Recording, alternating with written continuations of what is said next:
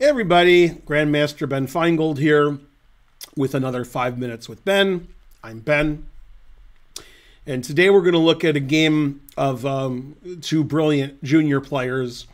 Vincent Keymer is white and Alireza Firouzja is black. This was played a few months ago in August of 2023 in a Tuttle Tuesday on August 22nd. Okay, and a lot of the games between the world's best players seem to be on chess.com now, and they're either rapid or blitz.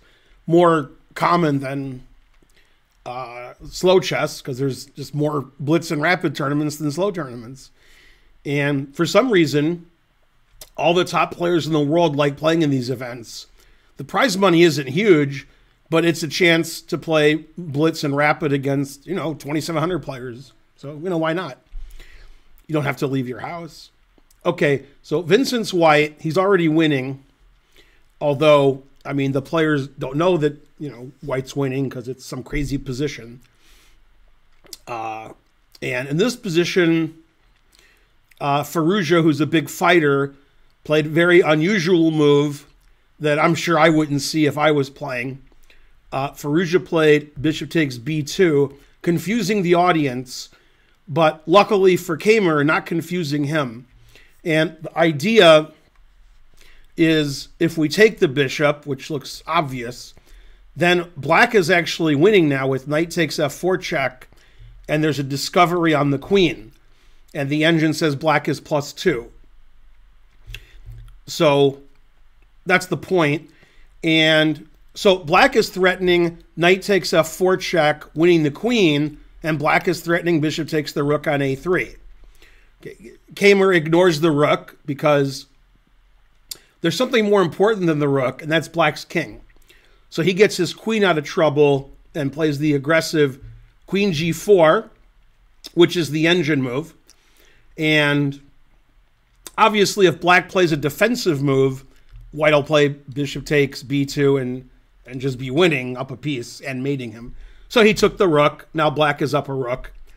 And typically, you would try to play bishop takes a3, which is a blunder here because of knight e3 check. And black's winning again.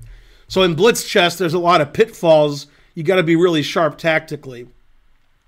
Now in this position, white has mate in 5, which Keymer missed. And the mate in 5 is rook h8 check. You can't play king e7 because queen takes e6 is mate. So you have to play rook g8, then rook takes, king takes, knight takes e6, discovered check. Okay, and then queen g6 lasts the longest, but okay. And if king h8, queen g7 mate. So king f7 makes the most sense. And then queen g7 check. And then there's only one move here that's mate in 1. And if you don't play it, you're not winning. And the answer is f5 mate. So he could have mated that way. That's pretty cool mate, by the way. White's done a lot of material, but okay, white's pieces and pawns are all working together.